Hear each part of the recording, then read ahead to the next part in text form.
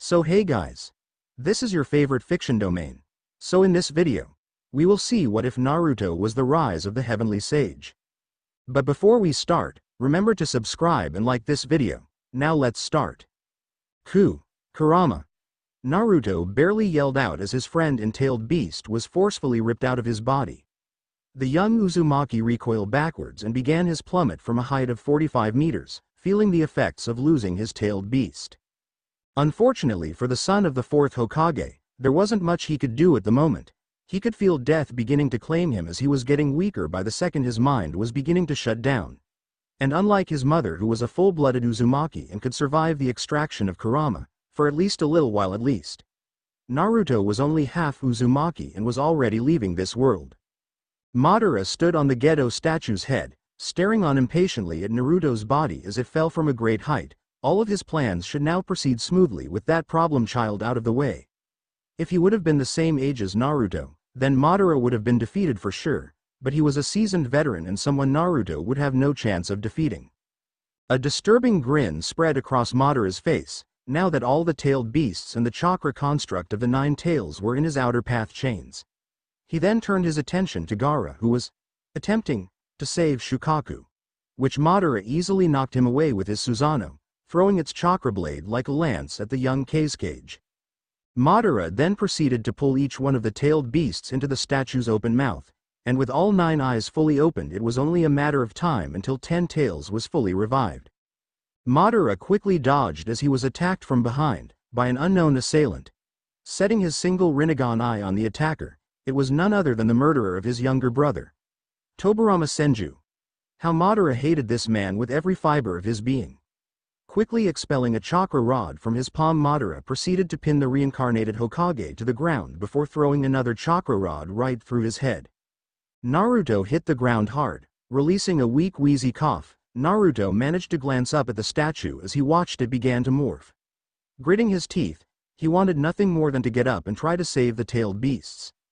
But it was already too late. He was too weak to barely even move. His eyelids were getting heavy and he could feel the darkness beginning to consume him. With the last bit of consciousness, Naruto muttered out, I'm so sore, Ryon. Naruto's eyes snapped open as he looked around only to find himself within his mindscape, in ankle-deep water. Sitting up quickly, Naruto looked back and forth. Kurama. Anyone? Naruto called out, but he was greeted by the emptiness of his mind. Did I die? Is this the afterlife? Naruto thought aloud. Why do you assume that you are dead, when you clearly are still alive, just barely? Naruto whipped around as he saw an old man floating in front of him. The old man had pale skin and deep wrinkles and a strong jawline.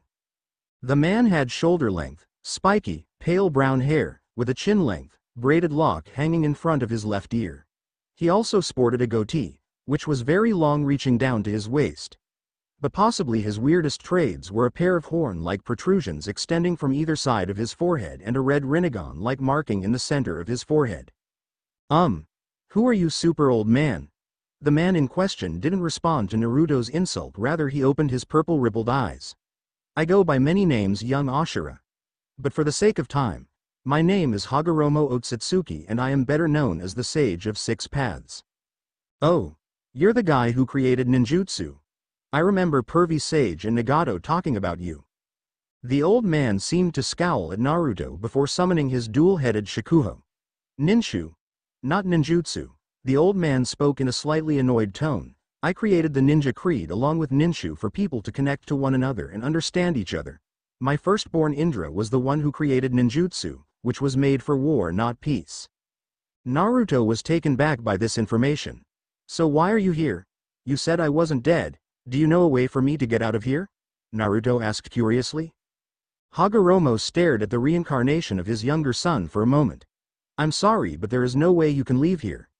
You were mere seconds away from dying. I managed to stop that for the moment. But I have much to tell you and not a lot of time to do it, so come sit so we may have some words together. Naruto's eyes widened before narrowing. I don't have time to talk. I have to stop Madara before he uses infinite Tsukuyomi, Naruto roared. I'm afraid it's already too late, boy. Another voice called out from behind Naruto. It was an aged voice just like Hagoromo's. Hagoromo glanced at the intruder. Hamura, what are you doing here in my descendant? Shouldn't you be discussing things with one of your own descendants? Hagoromo said.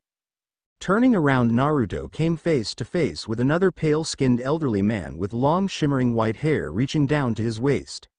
His bangs were short, hung to the left side of his face with a chin-length lock which hung from the right side. He also had small, horn-like protrusions on his forehead. The old man appeared to be very frail, his rib cage was slightly visible, and his brows became more prominent, and he had deep wrinkles in his face. It's already too late for that brother. My descendant is already trapped in infinite Tsukuyomi. I can't reach her. And the reincarnation of Indra, Sasuke Uchiha, is dead. This boy, Naruto Uzumaki, the reincarnation of Ashura, is the only one left. I had no choice. Hamura said in a cold tone, much to Naruto's shock. What? Sasuke's dead. Infinite Tsukuyomi is active. Was all Naruto could say. All the color had drained from his face. He failed. Hagoromo glared at his younger brother for his bluntness. Why did you have to go and say that? Because you're too naive and soft, elder brother. I'm not going to sugarcoat things for him. He needs to understand that this world is a lost cause now. There's got to be a way to stop the infinite Tsukuyomi. Both brothers glanced at Naruto. There is, unfortunately, you wouldn't be able to do it. You lack the chakra of Gyuki and Shukaku as well as the Rinnegan. Without either of them, you will not be able to undo the eternal Genjutsu. And I'm not even factoring in Madara, who is the Jinchuriki of a complete 10 tails. Hagoromo explained. Just how long have I been out for? Almost an hour, Hamura explained coldly. Naruto felt like he wanted to die in the corner alone. He failed everyone, he never went back on his word and never broke a promise. Tears began to well up in his eyes as he dropped to his knees before pounding the floor of his mindscape. Why am I so useless? I can't even do anything right. You're not useless, Naruto. Madara was simply just too strong for you. Hagoromo explained, trying to calm the crying teen down. But this doesn't mean you failed. It was the fate of this planet and this world to fall into infinite Tsukuyomi a second time. Naruto looked up at Hagoromo with a look of confusion as he wiped the tears from his eyes. The second time? Are you telling me someone else used infinite Tsukuyomi before? Both brothers hesitantly nodded. Yes. Hamura squirmed uncomfortably before answering. Our mother, Kagaya Otsutsuki. Now boys, that's no way to talk about your mother. A powerful feminine voice called out from behind Naruto. Turning around, Naruto was met by possibly the most beautiful woman he had ever set his eyes on. She had flawless pale white skin and delicate facial features. Her hair was extremely long, sweeping white, and her eyebrows were cut short and round, a symbol of nobility, and she wore a red shade of lipstick on her lips. She had long black claw-like fingernails, and 2 brown horns that stuck out from her head and a third eye on her forehead. She wore a high-collared hime kimono which has tomo running down the center and edges of the gown, and it was adorned with intricate gold and purple lines. Hello, young Naruto, or should I say reincarnation of Ashura Otsutsuki. My name is Kagaya Otsutsuki. I am one of your ancestors, she said in a soothing tone before crouching before him and wrapping her arms around him, pulling him into a warm embrace. Mother, how are you here? We sealed you away, Hagoromo asked in a confused but frightened manner. Kagaya glared at her older son. Did you honestly think your seal would hold me forever? The reason why I'm here is to explain to you both what truly happened to me. I assume that the two of you believe I became drunk off my own power and developed a god complex, is that correct? Kagaya asked while still holding Naruto in her embrace. Both brothers were taken back by this before glaring at their mother. You put me under your control and had me attack my older brother, and it took him nearly killing me to free me. Then you fused with the Shinju and became the 10 tails and attacked us, trying to take our chakra back. What could you possibly tell us that we already don't know? Hamura growled. I know you were scared of something that still doesn't give you the right to try to kill us. Kagaya sighed. You need to understand something, both of you. Hagoromo and you to Hamura. I'm not human at all. I hail from a powerful race of aliens known as celestial beings. Where I come from, power is all that matters. Any form of sympathy or love is looked down upon. I came to Earth as a way to escape my homeworld. My grandfather sent me there to see if the Earth was worthy of being harvested. I had no intentions of following through with his orders. I became aware that there was a Shinju tree in this world. I intended to harvest it and gain its immense power and declare war against my own kind. However, this world reminds me far too much of my home. So much war, so much pain, so much hatred, so much destruction I couldn't take it, so I used infinite Tsukuyomi to stop everyone. And afterwards I released everyone from the jutsu, erasing their memories. Kagaya explained. Naruto glanced up at the rabbit goddess. You released everyone from the jutsu, could you do that now? Naruto asked, hoping that Kagaya would be able to do so. And much to his despair, Kagaya shook her head. I'm sorry, but I cannot. I hold very little power. Right now the will of the Shinju has currently taken over Madara's body. The same way it did to me all those years ago. Kagaya said with regret in her voice before glancing at her sons. Back then, Hagoromo, Hamura, when you were growing up, the will of the Shinju continued to whisper in my ear, telling me that you too would betray me. I refused to listen to it, but over the years, I began to lose the fight against it. It became too strong for me to handle, overpowering me to the point where all I could do was watch as it controlled my body and began trapping the innocent in the infinite Tsukuyomi. I only used the eternal genjutsu to erase the memories of all the humans on Earth in order to let them live peacefully without war. That was the beginning of my downfall. By using that technique, the Shinju embedded itself deep in my psyche.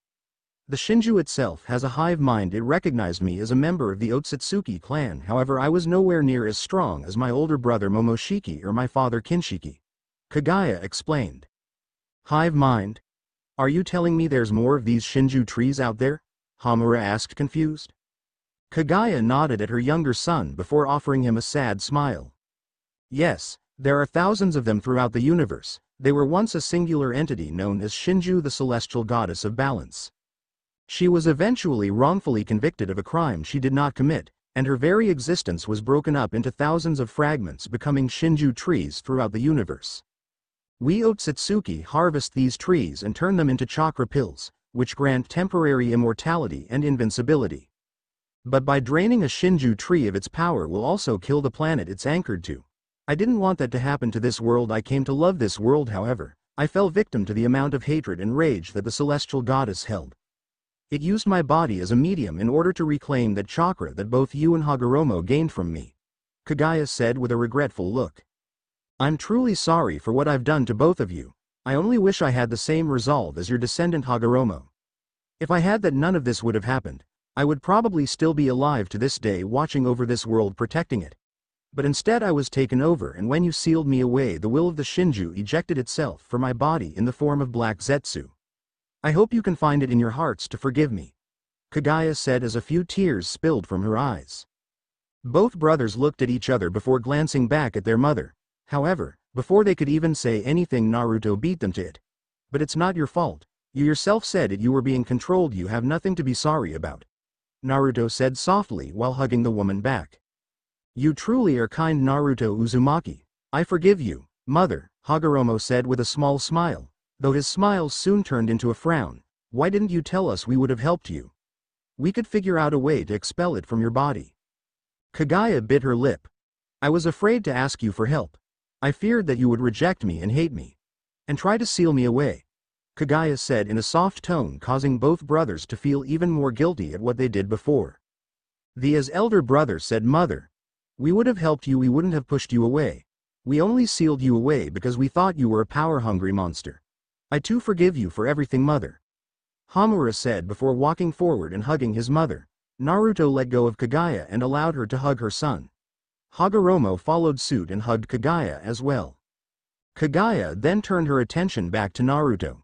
Young Naruto Uzumaki, there is a way for you to save the world. However, it's not in the way you think, she said slightly cryptically, causing Naruto to tilt his head to the side in confusion. What do you mean, not in the way I think? Hagoromo and Hamura were both just as confused as Naruto. Mother, what are you talking about? Kagaya sighed.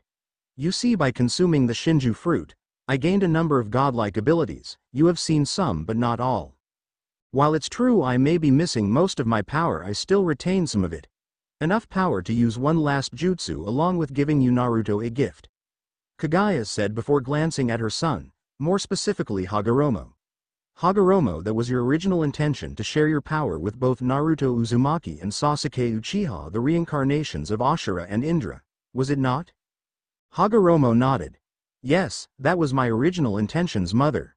Then if that's the case, I want both you and Hamura to share your power with Naruto. He's going to need it. Especially if he wants to stop this from happening again. And to finally put an end to the will of the Shinju. Hamura's eyes widened, as did Hagoromo's. Mother, you can't be serious. That much chakra would cause him to violently combust. Hamura showed his concern for his brother's descendant. And unlike us, he's completely human, he wouldn't be able to withstand that much power. Hagoromo explained. Kagaya smiled. I understand your concern, but Naruto is not normal by any means. He was blessed by death himself. The Shinigami had a part in the sealing of Kurama.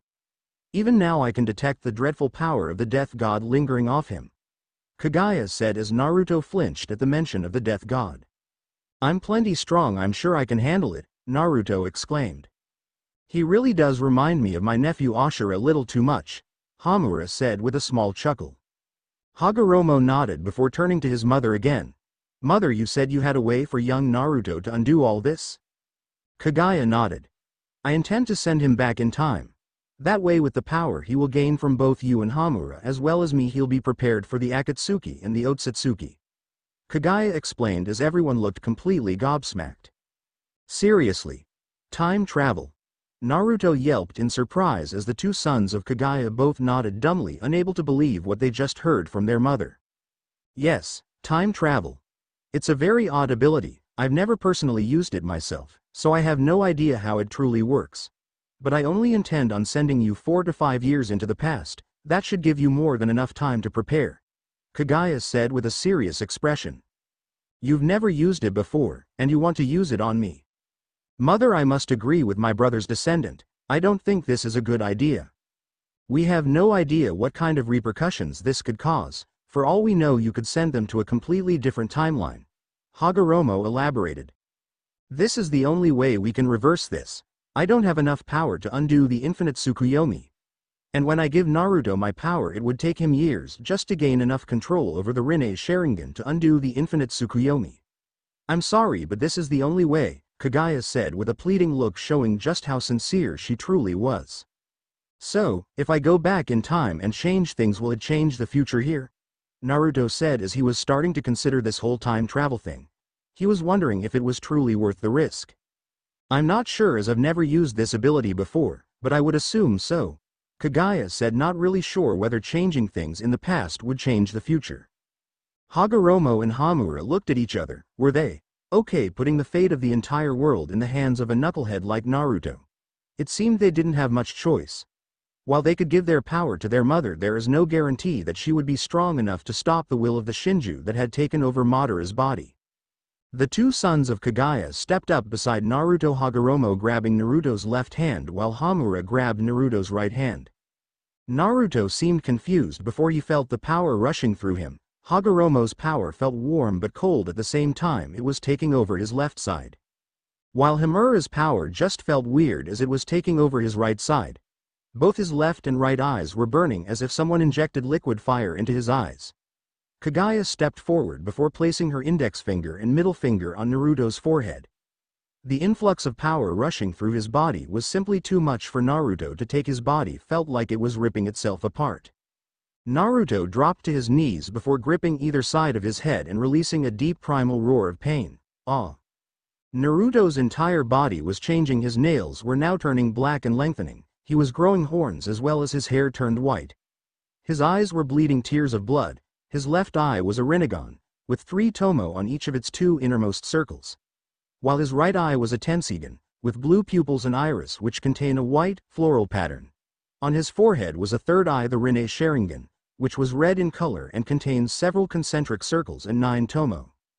Naruto collapsed forward, having lost consciousness due to the immense strain his body just went through. Kagaya then clapped her hands together as she focused the remaining amount of chakra she had. Let's hope this works, young Naruto. I expect great things from you, Kagaya whispered as Naruto's body was engulfed in a brilliant golden light that resembled dust.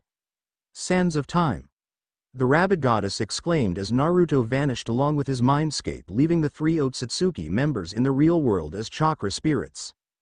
Hagoromo looked confused as he looked around, as did Hamura. Mother, what happened to Naruto? The jutsu is finished. He's been sent to the past. That's the reason why we're in the physical world now, because I only had enough power to send him. Which means he'll be alone when he regains consciousness. Kaguya said as her spirit form began to break down before vanishing in wisps of brilliant white chakra. Let's hope Naruto is able to undo this in some way or form, Hamura said before vanishing in a similar fashion to his mother. Hagoromo stayed around for a few seconds longer as he looked saddened at all the people trapped in infinite Tsukuyomi and could only pray that Naruto would be able to act fast enough to reverse this. I'm putting my faith in you, Naruto. Please don't let me down, and with that Hagoromo faded away too. So, they sent the Uzumaki brat back in time, did they? Well, it won't matter much. Even if he does change the past, it won't change this future. This world belongs to me as well as this timeline. I will take my time collecting all the remaining shards of my existence. And then I will take back this universe and destroy anyone who gets in my way. A soft feminine voice made itself known as the body of Madara Uchiha walked forward. The sooner I can get out of this decrepit body, the better. Shinju spoke softly as she looked up into the night sky, before raising her hand and making a fist. Soon everything will be back to the way it should have been. And I will destroy those who accused me of crimes I did not commit. Naruto had finally arrived. His heart was doing a $190 at how close he had been to getting caught, but he still managed to succeed in making it to this place with the sacred scroll of the village. Now, all he had to do was wait for his teacher to arrive so that he could finally become a genin. Glancing back towards the village, the young Uzumaki hummed thoughtfully. He had been able to get away nearly unseen, although he had to resort to cheap but also strangely effective tactics against his Gigi aka Hiruzen Sarutobi the third Hokage. But who would have thought that the kind old man the village looked up to for wisdom and guidance was a major pervert? Still, he didn't feel like belittling his good fortune, and it was still early until Mizuki was supposed to arrive. Laying the scroll down in front of him, his blue eyes looked at it with curiosity. What was so important about this particular scroll anyways? Allowing his curiosity to get the better of him, he opened it to take a peek. The first thing he saw was a jutsu. A technique that shinobi were able to use. It was a clone technique, and he couldn't help but pout as he felt like pulling out his hair. After all, it was a clone technique that caused him to fail, which is why he was taking this makeup test. But he gave it a closer look. Unlike the one taught in the academy, this clone technique made solid clones and required a great deal of chakra. The energy that shinobi used in everyone had within them. But it was also a life force. One could not live without it. It amazed him that it only required a single hand seal, which was the form of crossed fingers in an addition symbol. Deciding to give it a try, he copied the illustration of the hand seal and concentrated, bringing forth his immense chakra and whispered, "Shadow Clone Jutsu." Naruto kept his eyes closed as he heard a popping sound. He had little hope that it would work. Which was why he had also whispered instead of declaring the jutsu. Cracking a single eye open, he took note of a perfect copy of himself sitting across from him. Opening both of his eyes fully as he observed his copy's appearance.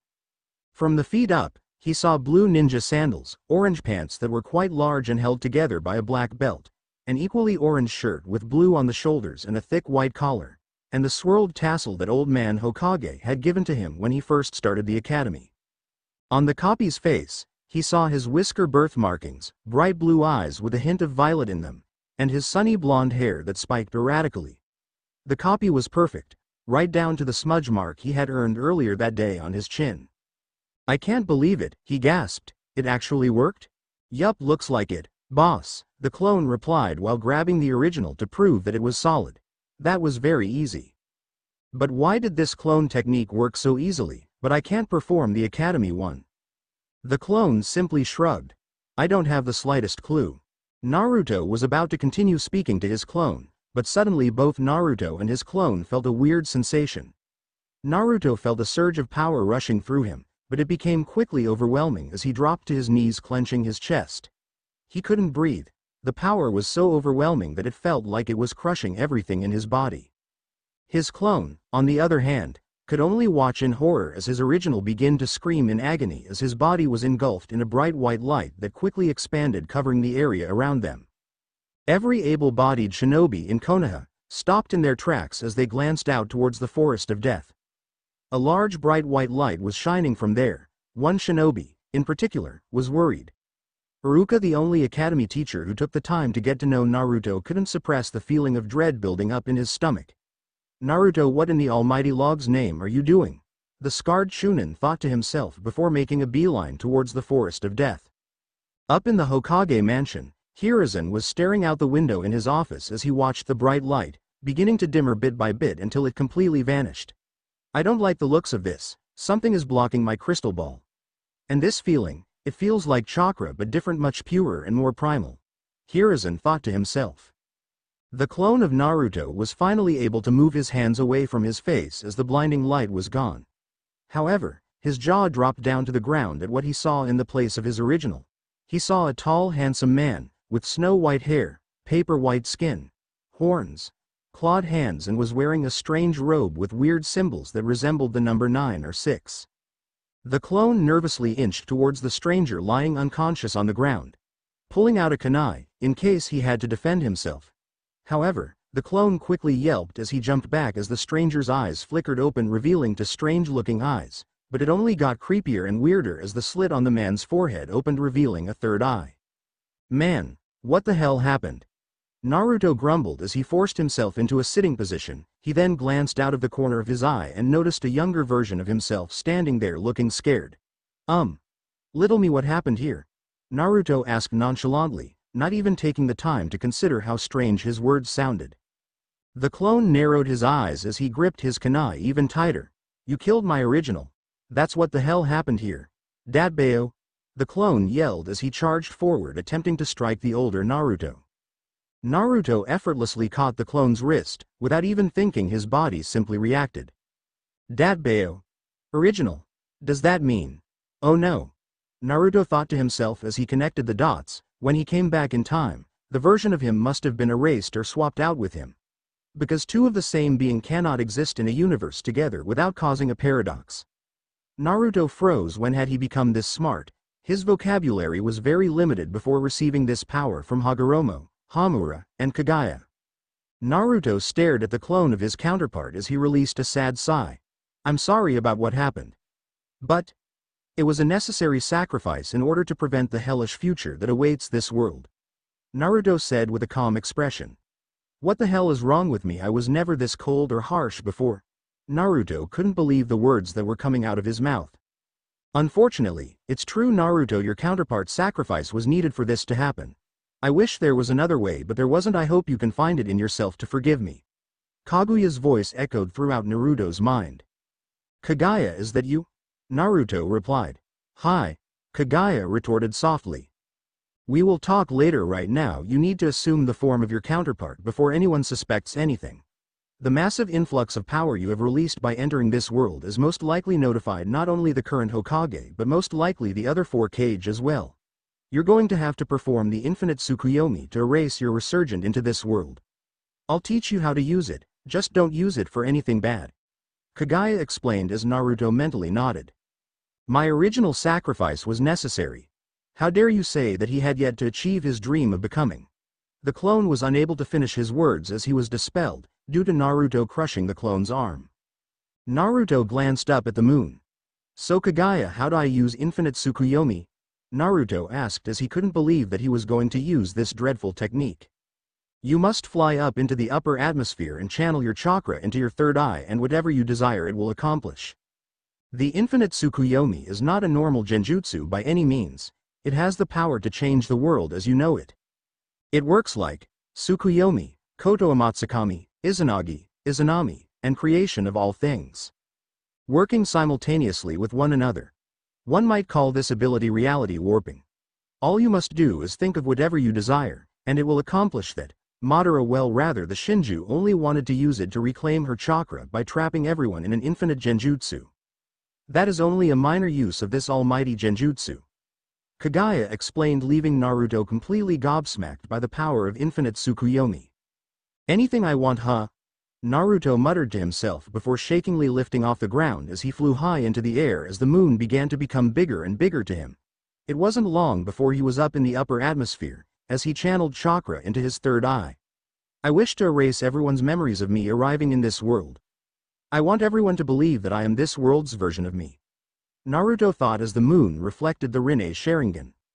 In a matter of seconds, the moon began to glow brightly, as its heavenly light shined down on the world, completely wiping the minds of all sentient beings on the world. Naruto could only look down in sadness as he still couldn't believe he used this dreadful technique. He slowly descended to the ground while the light of infinite Tsukuyomi still shined. As the light faded, Naruto noticed that his form began to change as he took on the appearance of the clone he had met earlier. It worked, Naruto said softly as he walked over and grabbed the scroll of sealing and proceeded to wait for both his sensei Iruka and Mizuki to arrive. Naruto was leaning up against a large tree with the scroll of sealing in his lap. When a shadow loomed over him, it was an angry-looking Iruka. Gotcha. Naruto looked up and, going off memory, he gave his former teacher a foxy grin. But on the inside, he was tearing up. He wanted nothing more than to hug his former sensei. About time, Nosebleed. I found you. Iruka did his famous, big head jutsu. No, you fool. I found you, Iruka said while glaring at Naruto. Hey, I guess you have got me. Too bad you were so fast. I've only memorized one jutsu, Naruto said. Iruka took note that Naruto looked somewhat beat up and tired looking. You look exhausted. What have you been doing out here? Wait till I show you. I never dreamed that some of the shinobi arts are so amazing. If I master these jutsu, you'll have to let me graduate. Naruto recited everything he could remember from this fateful day. Iruka could only stare at Naruto sympathetically. So, you came here to practice your ninjutsu? Working yourself to exhaustion, the academy instructor thought to himself. Naruto, yeah? Iruka gained a serious expression. There was no way Naruto could have known about any of this. What's up with the scroll you're carrying? Naruto glanced behind him at the scroll leaning up against the tree as he walked over and picked it up. Oh, you mean this? Naruto said as he gained a somewhat sad look. It was only there for a split second, and thankfully Iruka didn't take notice of it. Mizuki-sensei told me about it. And this place. He said if I could show you, I learned a single jutsu from the scroll. You'd let me become a shinobi. Naruto said with a big foxy grin. Iruka gained a look of horror on his face as a single bead of sweat traveled down his cheek. Mizuki was all Iruka could think as his lightning-fast reflexes took over as he knocked Naruto out of the way. He was then hit by a barrage of kunai. Mizuki crouched up in the tree as he yelled down to the wounded Iruka. I'm impressed that you figured out where to go. Mizuki praised his fellow academy teacher. Now I understand. Iruka gasped in pain. Mizuki glared down at Naruto. The scroll, Naruto, give it to me, he said coldly. Don't let him have it, Naruto. Protect that scroll with your life. Iruka yelled as he ripped a kunai out of his body. Mizuki smirked sinisterly. It's more dangerous than you can imagine. It holds the most forbidden and dangerous ninja arts. While the outside Naruto appeared confused, but, on the inside, he was grinning like a villain. All the techniques he had acquired from Hamura, Hagoromo and Kagaya made the scroll of sealing look like a bunch of D-rank jutsu. Mizuki used you because he wants it for himself. Mizuki chuckled to himself. Naruto, even if you've read it, it will still be meaningless. I can show you what it means. Iruka's expression turned into a look of horror. Shish. Shut up, you fool. Mizuki ignored the injured Iruka. You know what really happened during the Nine Tails attack 12 years ago, where the fourth Hokage gave up his life to kill the Nine Tails? You see, in order to avoid mass hysteria and riots, the third Hokage had to seal up this information as he made a law, forcing everyone to remain quiet and not to tell you anything about what happened that night. Mizuki continued with a look of glee while Naruto remained quiet and stoic. Stop! Iruka cried.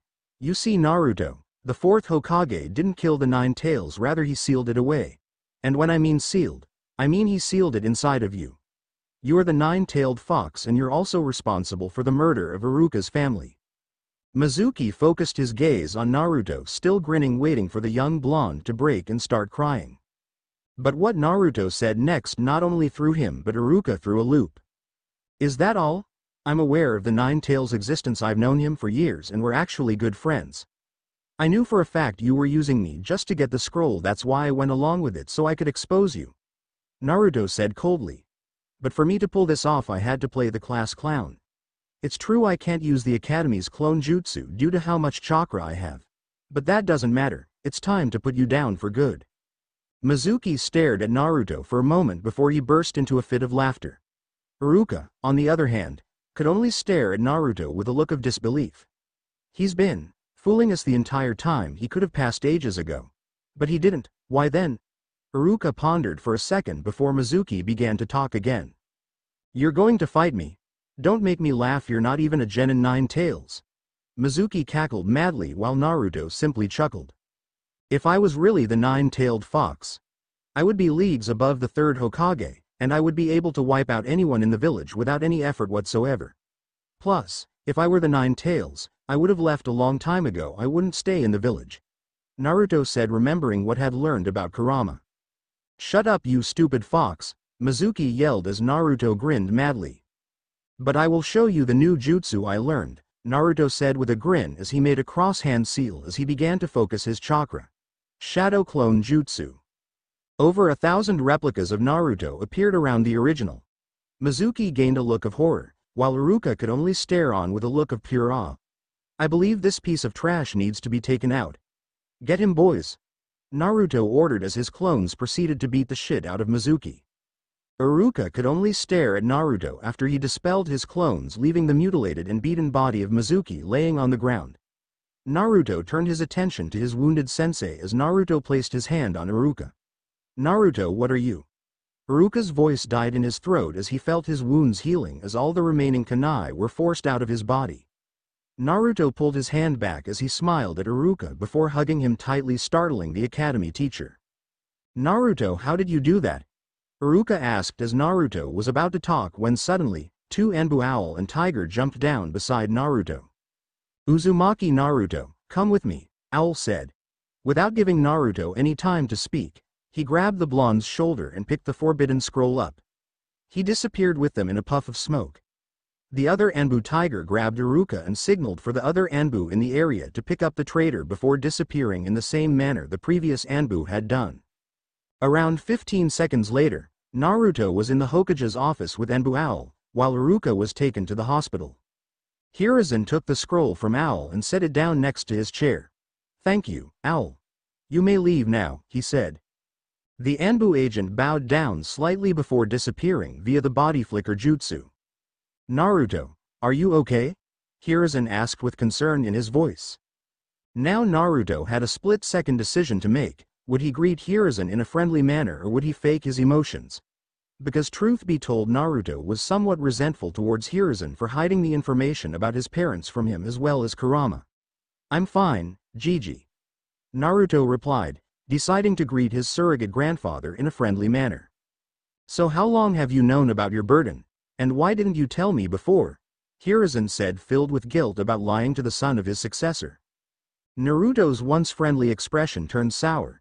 We met a little while back, and we argued back and forth for a little while before we eventually became friends. He also told me about my parents, Naruto said while glaring at the old man in front of him whose eyes widened.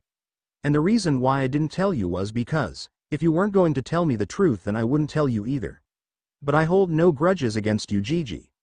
You made a judgment call, a poor one, but you were doing what you believed was best at the time, Naruto explained.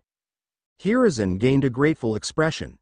It warms my heart that you were able to forgive this old fool for making so many mistakes. Hiruzen breathed a sigh of relief.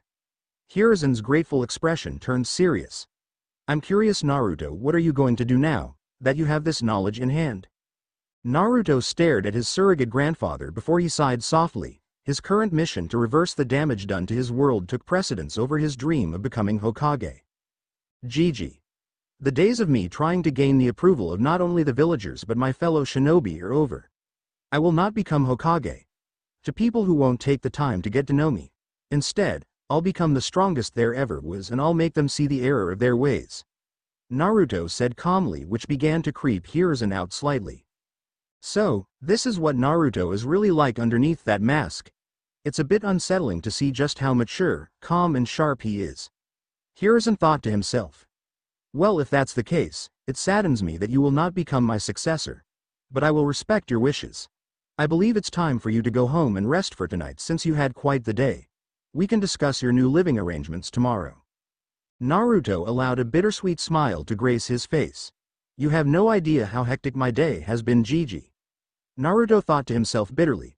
Thank you, Gigi, I'll see you tomorrow, Naruto said as he got up and walked out of the Hokage's office. I can't believe that's actually my godson. A masculine voice called out from the windowsill behind Hiruzen. It saddens me greatly to say this, but yes, that is your godson, Jiraiya-kun. And the fact that he took in all the information so well is startling to me, Hiruzen explained with a frown. You think he's hiding something from us? Jiraiya asked his former sensei, who simply shook his head. Even if he is, I'm not going to pry on his privacy, but if the need arises, I will ask him even if I have to use force, Hiruzen explained, getting the sneaking suspicion that Naruto could possibly not be telling him everything. Jiraiya gave a sigh. I'll trust you on this one, Gigi. I'll see you in another 6 months because I have a feeling Orochimaru may be planning something, Jiraiya explained as Hiruzen rubbed the bridge of his nose. He simply couldn't get a break, could he? If it wasn't one thing, it was another. Naruto arrived at his crummy apartment. While he wasn't a fan of this place, it was still home.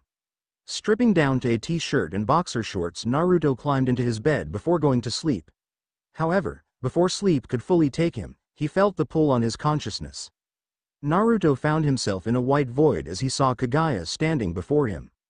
Naruto simply stared at the mother of the Sage of Six Paths, as she seemed to be staring at him with a mixture of amusement and seriousness. While I'll admit your current form is quite adorable, we have more pressing matters to discuss. As you can tell, you've been fully brought back to the past without a hitch, with the exception of your counterpart being extinguished, Kaguya explained as Naruto couldn't help but frown.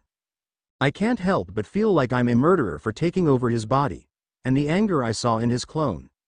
Naruto didn't finish his sentence as he clenched his fists tightly. You had something you wanted to tell me, what is it? And how are you even here? Naruto asked curiously.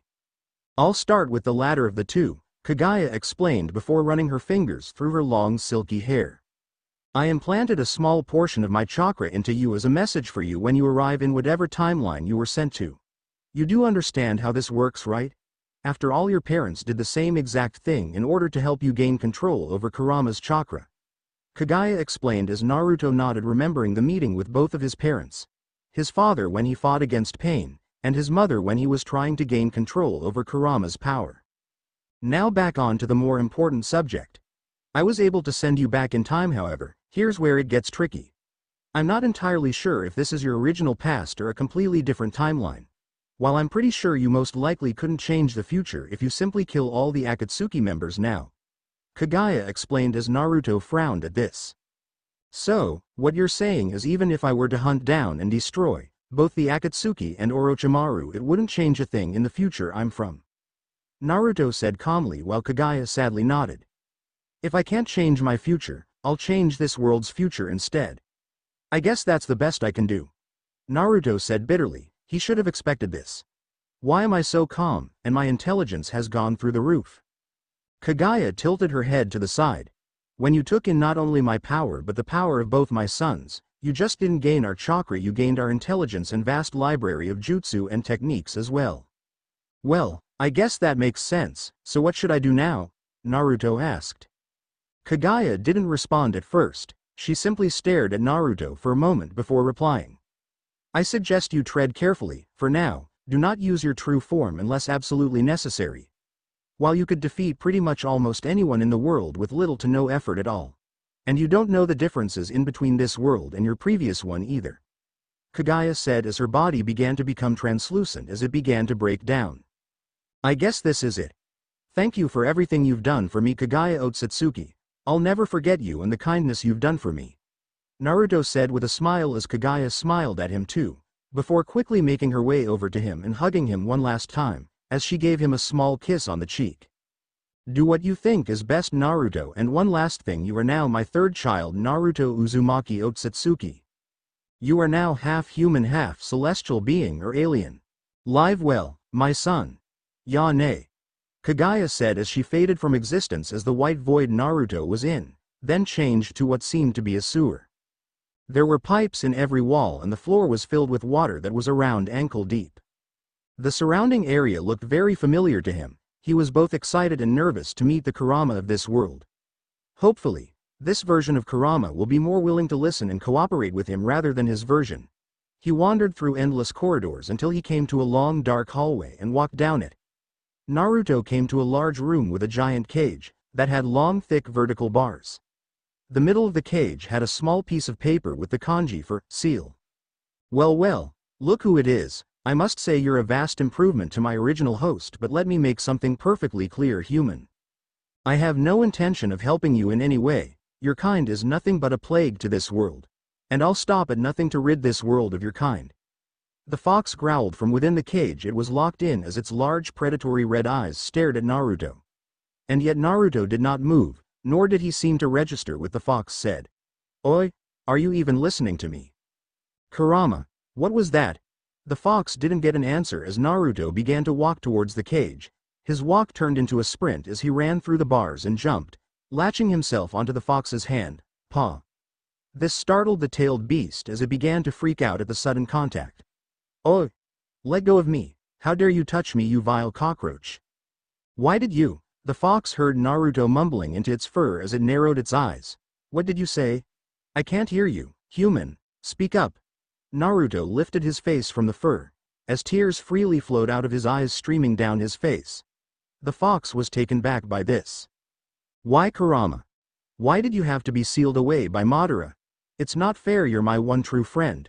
You are even more of a friend than Sasuke ever was. You are the only one who truly knew me. Naruto said, trying to keep his emotions in check, knowing that the Kurama he was speaking to wasn't the one originally sealed in him. But it didn't matter to him right now. Upon seeing this world's Kurama, he couldn't hold it in any longer and all his emotions came rushing to the surface. The fox frowned for a moment, staring at the counterpart to its original host latched onto its paw. That's right, my counterpart was sealed away into the ghetto mazo. What should I do? Ma, I was never good with feelings and emotions, that's Matabi-chan and Kakuo-chan's thing. And haha, you was pretty good with helping people, but I really wasn't good at it at all. Kurama pondered. Oikit. Naruto slowly glanced up, looking into Kurama's big red eyes, that didn't seem to be filled with as much hatred as they were a few moments ago. They seemed to be filled with confusion, concern and a tad bit of curiosity. What is it, Kurama? Naruto asked, wiping the tears from his eyes. I don't remember giving you permission to use my name. The strongest current-tailed beast growled as Naruto frowned at this. And what do you expect me to call you? Call you by your title? Naruto asked as the fox nodded. Naruto's frown only deepened. I'm not going to call you by your title, that will be disrespectful. Plus, your name sounds a lot better than Nine Tails. It's not disrespectful, you brat, the fox bellowed as Naruto was forced off Kurama's hand. Paw. You have no right to use my name so casually.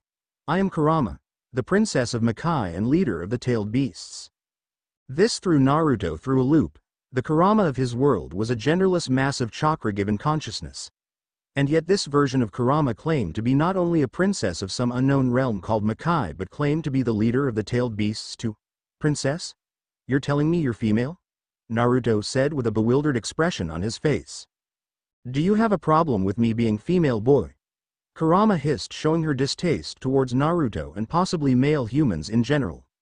But something was bothering Naruto. He felt no chakra from Kurama at all. Instead, he felt a darker, denser power that was making him feel ill just by being close to her. Your power, what is it? It's making me feel sick. The foxy woman gave a dark smirk. That would be my Yuki. She giggled darkly. It has quite the effect on you humans. It's downright poisonous and in high amounts could easily kill a cage-level shinobi. However, the Sage of Six Paths was the only human I'm aware of who was unaffected by Yuki.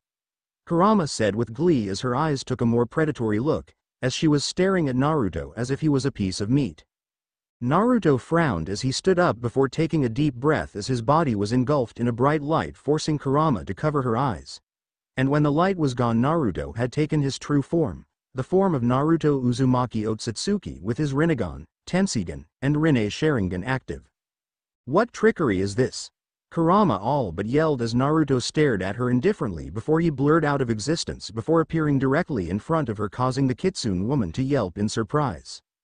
Let me reintroduce myself, Kurama-heim. My name is Naruto Uzumaki Otsutsuki. brother of Hagoromo Otsutsuki the Sage of Six Paths and Hamura Otsutsuki the White-Eyed God and third son of Kagaya Otsutsuki the Rabbit Goddess. I've come from another timeline as you are aware of, but I don't think you have seen this part of my memories, how I obtained this power. So, allow me to enlighten you. I need information on this world and you most likely want to get out of here, am I correct? Naruto asked as Kurama nodded nervously as Naruto's chakra was crushing her. But something was bothering Naruto. He felt no chakra from Kurama at all. Instead he felt a darker, denser power that was making him feel ill just by being close to her. Your power, what is it? It's making me feel sick. The foxy woman gave a dark smirk. That would be my Yuki. She giggled darkly. It has quite the effect on you humans. It's downright poisonous and in high amounts could easily kill a cage-level shinobi. However, the Sage of Six Paths was the only human I'm aware of who was unaffected by Yuki. Kurama said with glee as her eyes took a more predatory look, as she was staring at Naruto as if he was a piece of meat. Naruto frowned as he stood up before taking a deep breath as his body was engulfed in a bright light, forcing Kurama to cover her eyes. And when the light was gone, Naruto had taken his true form, the form of Naruto Uzumaki Otsutsuki with his Rinnegan, Tensegan and Rinne Sharingan active. What trickery is this?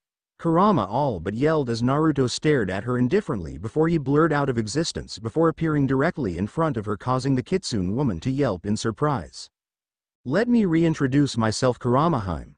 My name is Naruto Uzumaki Otsutsuki, brother of Hagoromo Otsutsuki the Sage of Six Paths and Hamura Otsutsuki the White-Eyed God and third son of Kagaya Otsutsuki the Rabbit Goddess.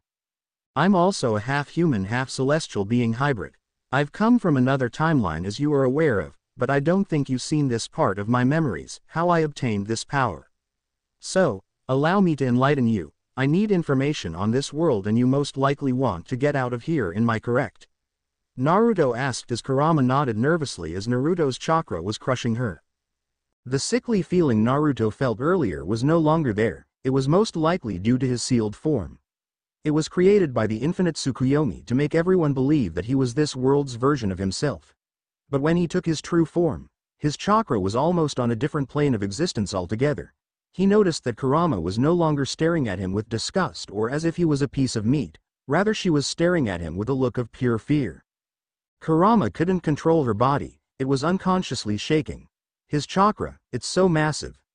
I've never felt a level of chakra this high. Even Yu doesn't possess this much chakra and she's the 10-tailed wolf and queen of all Makai. Kurama thought to herself as it would be best not to make enemies with this man in front of her. Naruto could clearly sense Kurama's fear towards him and his overwhelming power. With a bit of concentration, Naruto was able to suppress his chakra to a level that Kurama could endure. After noticing that her shivering had subsided, Naruto cleared his throat before asking a question. I would like to know what's the difference in between the tailed beasts in my world and the tailed beasts of this world are?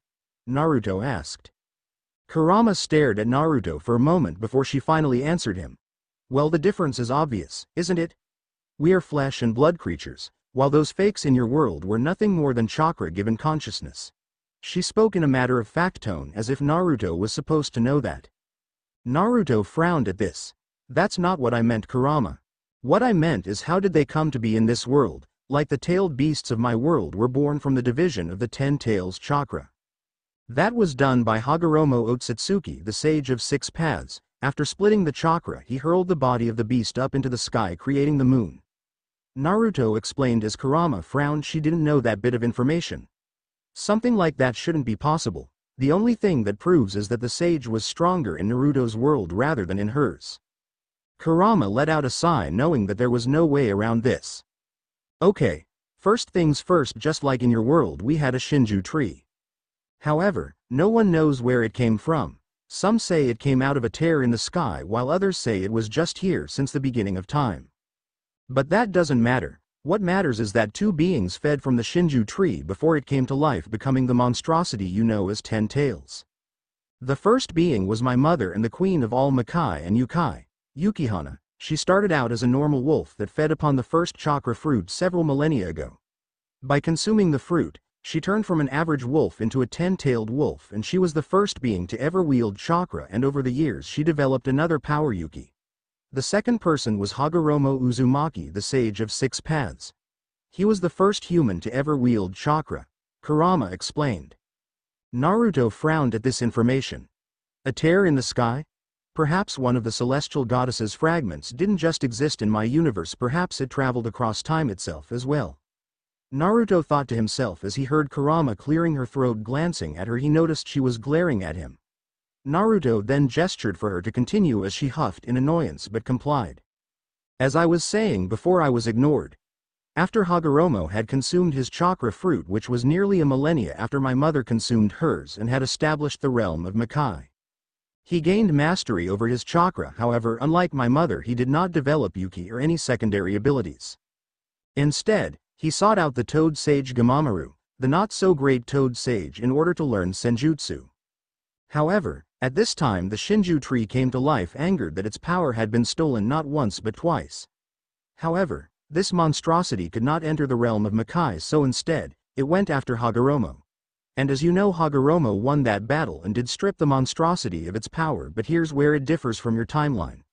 Kurama paused for a moment, making sure that Naruto was paying attention to her this time. Naruto was listening intently to Kurama's words, as he gestured for her to continue, which she did begrudgingly. My mother approached Hagoromo and asked if she could use the chakra of 10 tails to produce offspring. Hagoromo agreed as well as helped in the process, and 9 months later we were born into this world. And by that time Hagoromo had already shared his chakra with most of humanity, attempting to establish world peace. But as you know, humans weaponized chakra and used it to wage war against one another. It saddened Hagoromo greatly, and he died shortly after the birth of his 2 children, Indra Uchiha and Ashura Senju. You're probably wondering why they both have different last names. You see, he had 2 lovers and they both died in childbirth. Kurama finished as Naruto was absorbing this information. That certainly is much different from my timeline. So, you were born through natural childbirth? Naruto said as Kurama nodded. Then something piqued his curiosity as a new question formed. How come I can't sense any chakra coming from you? You were obviously born with it, weren't you? Naruto asked as Kurama scowled at the question. That thing you call a father, Minato Namikaze, summoned the Shinigami, and used the death god to strip me of my chakra and then sealed it within your brother and sister. And under normal circumstances, one would lose their soul right after summoning the Shinigami, and yet he didn't, and I don't know how he managed that even to this day. Kurama hissed as she glanced at Naruto before her frown turned into a look of fright. Naruto's bangs shadowed his eyes as he gritted his teeth in anger, flaring his divine level of chakra. I have a brother and sister, and my father's alive. Naruto growled softly. If he was still his idiotic self, he might have been a little bit excited and a bit hurt. But that Naruto is long gone. Why would he do that? Is my mother still alive? Naruto asked as he glanced at Kurama, who slowly nodded as Naruto's chakra and killer intent began to rise to an even higher level, causing Kurama to drop to her hands and knees as she was gasping for breath. Naruto then took notice of Kurama before suppressing his chakra again. They most likely left you here so the rest of the elemental nations would believe that Konoha still possessed a Jinchuriki, Kurama said, trying not to anger Naruto again. Naruto bit his lip as he began to draw blood as he dropped to his knees before slamming his fists down to the floor of his mindscape. What the fuck? Naruto roared as he startled Kurama.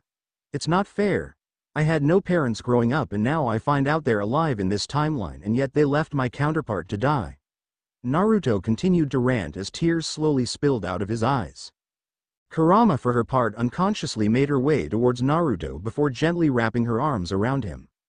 She had no idea why she was doing this, it just felt like the right thing to do to comfort someone when they were in pain like this. Naruto slowly snaked his arms around Kurama as she seemed to twitch at the contact but didn't make any effort to stop him either. I really am getting too soft, but he is different from most humans at least. Kurama thought to herself as she gently rubbed his back. Kurama. Naruto said softly, getting the crimson-haired vixen's attention. Why, yes Ki, Naruto. Kurama said, almost calling Naruto kid in the process. Once I get new living arrangements from Hiruzen, I'm going to let you out of the seal. All I ask is please don't leave me. Naruto said as Kurama's eyes widened at the request. Her surprise was quickly replaced by anger. She didn't want to spend another moment in this decaying realm, the human world. However, before she could muster a retort, Naruto began to speak again. I know you probably don't want to do this, and I won't force you to. I just lost so much in such a short period of time. I know you're not the Kurama from my world, I just don't think I can stand being alone," Naruto said. Kurama's anger slowly began to melt away, it was replaced by sympathy. However, the last time she got close to a human it nearly got her raped, and that was something that she would not allow to happen again. "I can't," she began as she spoke softly. "The last time I got close to a human he nearly raped me. He was able to use an ancient tag, more specifically a sage tag which he used to temporarily paralyze me. If it wasn't for my brother Gyuki I would have been raped that day," Kurama said as her voice cracked with emotion. Naruto felt anger building up within him. Now it all made sense. That was probably one of the main reasons why she hated humans so much, other than the fact that humans used her and her siblings as a source of power. "I see. Well, it can't be helped. I'm still going to free you regardless. And I'll even give you some of my chakra to restore your depleted reserves," Naruto said, trying not to show his disappointment and sadness. Naruto didn't answer as he was deep in thought. Could he really do that, just abandon everyone? When he really thought about it, how much did he know about everyone in Konoha? With the exception of Kakashi, Sasuke, Sakura, Iruka, and Konohamaru, he barely knew anything about any of his other friends. Hell, he knew more about Killer Bee than everyone else. And let's not get started on his godfather Jiraiya, a man who was supposedly supposed to raise him but didn't. While Naruto knew about him being the spymaster for Konoha, the least he could have done was at least visit him once or twice. Naruto's Rinnegan and Tenseigan both stared into Kurama's blood-red orbs. Naruto had to choose in between his mission or simply run away from it. This was a rather tough decision. Perhaps he could leave an enhanced shadow clone here and just go to Makai for a while, at least until the Chunin exams. "I guess it couldn't hurt to go with you, it would give me a chance to unwind a little bit," Naruto said as Kurama allowed a small smile to appear on her rosy red lips. "Then it's settled, we'll head to Makai tomorrow after you get proper living arrangements from the old monkey Hiruzen. So, leave your mindscape for now and get whatever rest you can, because you're going to need it for tomorrow. Especially if you're going to meet my mother. She can be quite a handful," Kurama said, refusing to meet Naruto's gaze as a light blush appeared on her cheeks just thinking about her mother and how she acted towards any attractive young man brought before her. Naruto gave Kurama a small smile as he stood up before waving goodbye to her. As he walked out through the bars of the cage, Naruto turned around and looked at the seal tag. Using his unconscious mastery of flight, Naruto flew up to the tag as he gripped it tightly, and just as he was about to pull it off, he felt a hand gripped his wrist. Glancing out of the corner of his eye, he noticed it was the hand of his father, Minato Namikaze. "Who are you and where is Naruto?" "What are you talking about? I am Naruto, father," Naruto hissed out as Minato was taken back by this information, and before he could even speak another voice made itself known. "Minato Namikaze, come here so I can rip you apart, you wretched mortal," Kurama roared with anger, as she completely forgot to assume her giant fox form. Minato turned his head as he glanced at Kurama in her human form. "So, you're the true form of the Nine Tails? But I can't allow you to manipulate my son, we need him. His survival will be beneficial for our future plans," Minato explained before turning back to Naruto, who was now starting to see red. "Who are you exactly? What have you done with my son?" Minato yelled at Naruto. "How dare you?" Minato was taken back by Naruto's words. "What do you mean, how dare I? Stop beating around the bush and tell me where is my son," Minato ordered. Naruto's eyes were now glowing with power as he grabbed Minato by the front of his vest, lifting him off his feet. "Your son is dead, do you hear me? When I was cast into this world, I entered the body of my counterpart, and due to how immense my power is, it eradicated both his mind and soul. I'm your son from a different world, whether you want to believe it or not. And whatever you have planned, I will put an end to it," Naruto declared before wrapping his arm tightly around Minato's neck, and with a quick motion he broke his counterpart's father's neck. Naruto stared down emotionlessly as the body of his father dissipated into light particles. He then proceeded to rip off the seal tag keeping Kurama confined in the cage, then placing his hand on his stomach before he turned his hand counterclockwise, unlocking the cage. "This should make things a little bit more bearable until tomorrow, Kurama," Naruto said softly before turning around he began to walk away. Kurama watched Naruto's retreating form as it vanished from sight. She felt her heart skip a beat as her cheeks began to heat up. "See you tomorrow, Naruto. Kun," Kurama said as her face turned the same color as her hair. Naruto woke up pretty early in the morning, much earlier than he used to. He went about his normal daily routine such as eating, bathing and getting dressed as he had an appointment with Hiruzen. Of course, the secretary gave him a hard time, but Hiruzen hearing the commotion came out and scolded his secretary before allowing Naruto to enter his office. "So how are you doing this morning, Naruto-kun? You seem a bit better than you were last night," Hiruzen asked as Naruto nodded, giving his surrogate grandfather a small smile. "I guess you could say that, Gigi. I had quite the day yesterday and it took its toll on me," Naruto said, thinking about the Fourth Great Ninja War rather than the Mizuki incident. Hiruzen noticed the pain edged onto Naruto's face. It was there for a split second but long enough for him to take notice of. "What are you hiding, Naruto? Perhaps Jiraiya was right, he is hiding something. Well, it's now or never, I might as well ask him," Hiruzen thought to himself before clearing his throat, gaining Naruto's attention.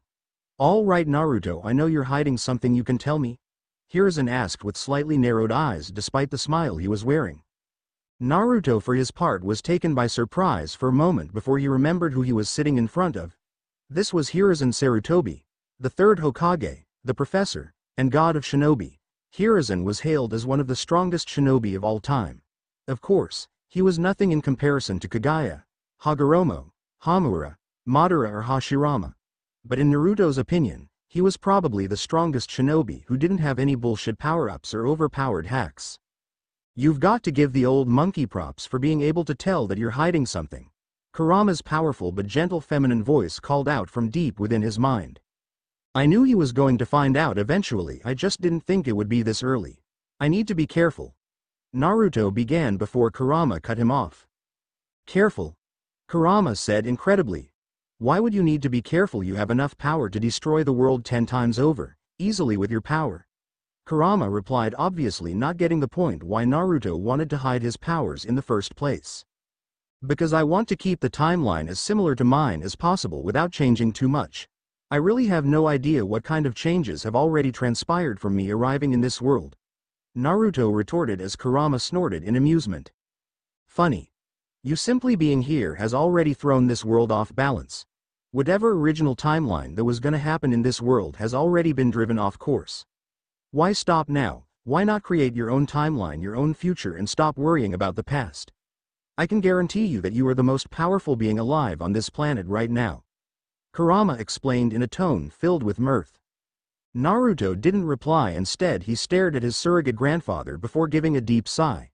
While he could use his Sharingan or Rinne Sharingan to simply erase or alter Hiruzen's memories, instead, he ultimately decided to tell him the truth minus everything about Kurama, because his father was alive, and if Hiruzen was aware of it, the last thing he needed was putting Kurama in more danger than she already was. "Gigi." "Ah, yes, Naruto-kun. I need you to ask the Anbu to leave the room, because what I have to tell you is not going to be easy for you to accept or understand. And the fewer people that know about this the better. This is a beyond SSS rank secret," Naruto said with the utmost seriousness, which caused Hiruzen to stare at the young-looking Uzumaki with a bit of confusion and concern. With a single gesture of his hand, all of the hidden Anbu in the room left with the exception of one.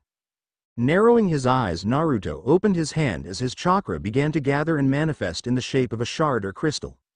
Naruto threw the chakra-based weapon in the direction of the one remaining Anbu. The sound of piercing flesh, a groan, and a thump was heard.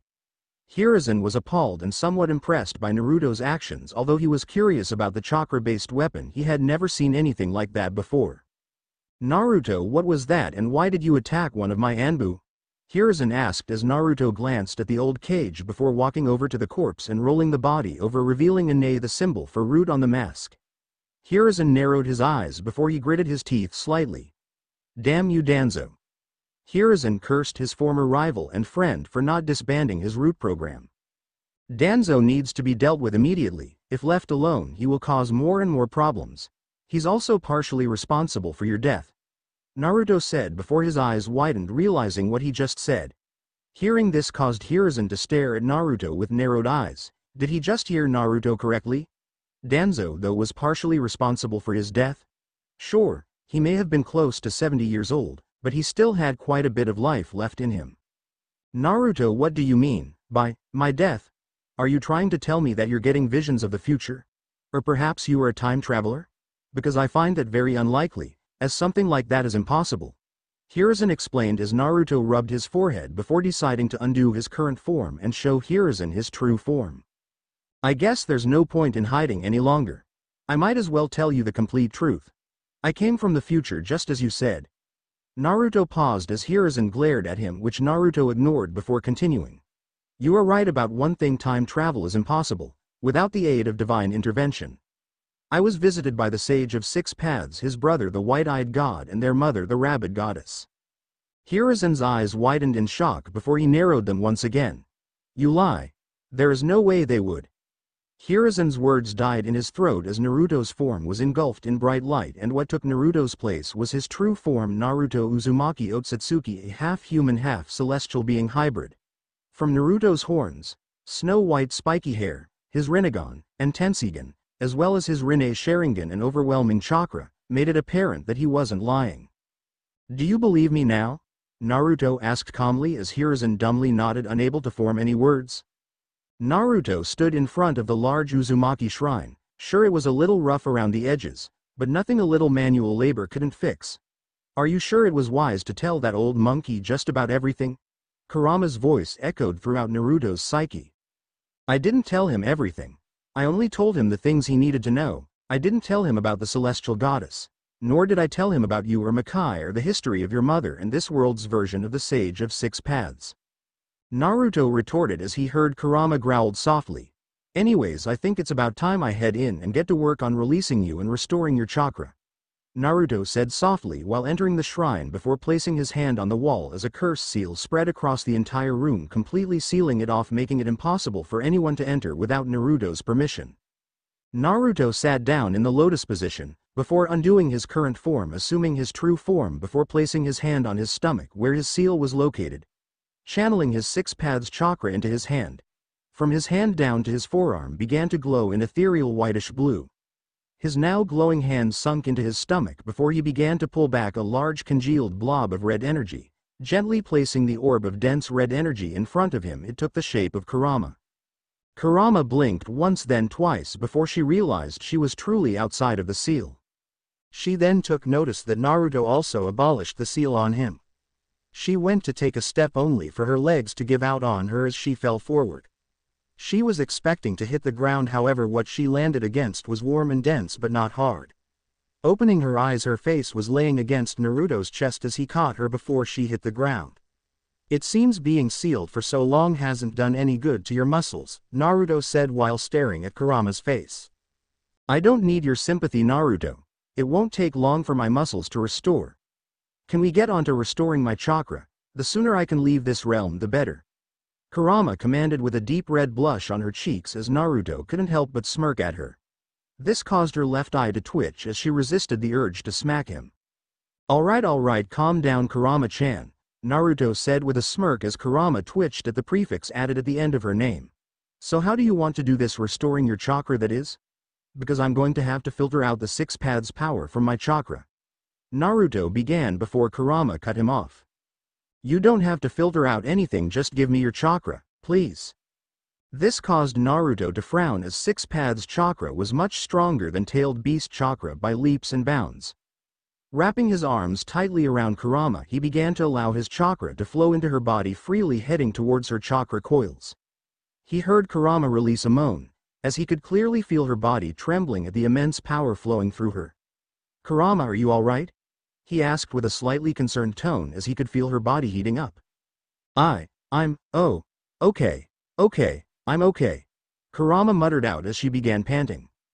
Naruto begrudgingly continued slowly flowing his chakra into her, as he could tell she was going to reach her limit soon of how much chakra she could possess. And it was best to stop before that happened, so Naruto released Kurama, as he stopped the flow of his chakra, which in turn gained him a groan of disapproval from the crimson-haired vixen sitting on his lap. Why did you stop? She whined cutely. Because I don't want to hurt you. Six Paths chakra is very dangerous to those who can't withstand its power. It can literally rip your body and soul apart if you're not strong enough. And while you are deftly powerful, I didn't want to overdo it, so your chakra reserves are probably at 80 to 85% full. Naruto said before he paused for a moment before noticing that Kurama's skin tone was brighter and more vibrant than it was before, and her hair was much shinier and silkier, as was her fur. Kurama wasn't used to humans showing concern for her well-being, while in Naruto's case a half-breed. I feel fine, better than I ever have. Thank you, she said softly before she gave a small yawn showing off her long canines. She then snuggled up to Naruto as she closed her eyes. I think I'm going to take a little nap, she said in a lazy tone which caused Naruto's eyes to widen. Wait, what? Naruto all but yelled as he helplessly watched the Princess of Makai use him as a body pillow as she gave off a soft purr. Naruto couldn't help but stare at her with a look of awe as he had to resist the urge to pet her and rub her ears. She looked absolutely adorable. Releasing a sigh of defeat, Naruto grabbed a hold of her before standing up and making his way towards one of the many rooms, hoping to find a bed or a futon at the very least. Because there was no way he was going to lay on the floor if he didn't have to. Hiruzen sat behind his desk with a troubled look on his face. Everything Naruto had just told him, it just couldn't be real, and yet for some reason, he couldn't help but believe the young Uzumaki, well rather Otsutsuki now. If word got out about Naruto's power, war would break out without a doubt. All the other nations would fight to the bitter end in an attempt to obtain his power or gain him as their personal weapon. You seem troubled, Gigi, Jiraiya asked as he brought Hiruzen a bottle of sake and several new Ika novels. I wish I could tell you about it, Jiraiya-kun. Hiruzen paused before grabbing the bottle of sake as he took a swig from it. But I swore on my position as Hokage that I wouldn't speak a word to anyone. You'll have to talk to your godson Naruto if you want to know. But I warn you, what he will tell you will turn your world upside down. Hiruzen said while rubbing his forehead, still trying to come to grips with everything Naruto had told him. It wasn't the fact that Hiruzen got killed by his former student Orochimaru that didn't bother him, nor was it about the Akatsuki or Sasuke becoming a bloodthirsty murderer.